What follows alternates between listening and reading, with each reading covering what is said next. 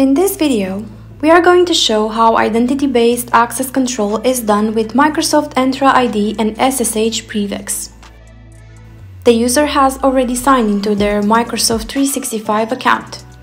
In this demonstration, the user's name is Sam Cooper. He opens the My Applications page.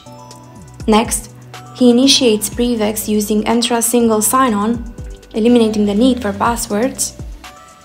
With the default PrivX user role, he lacks access to any targets. The user requires a role that grants access to specific targets.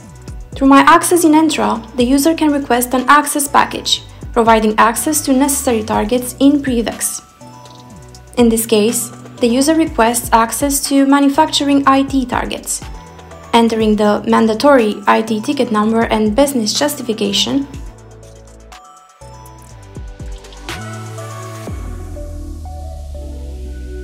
before submitting the request.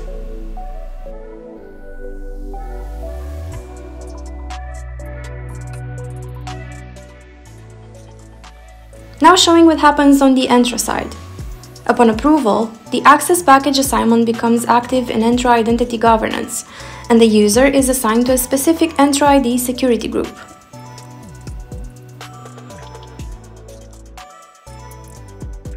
On the PrivX side, the user is assigned a role granting access to the required targets, based on their roles. Based on user's role, an up-to-date list of available targets is shown in PrivX UI. The selected target can be accessed passwordless. Targets can be, for example, Windows servers connected with RDPs.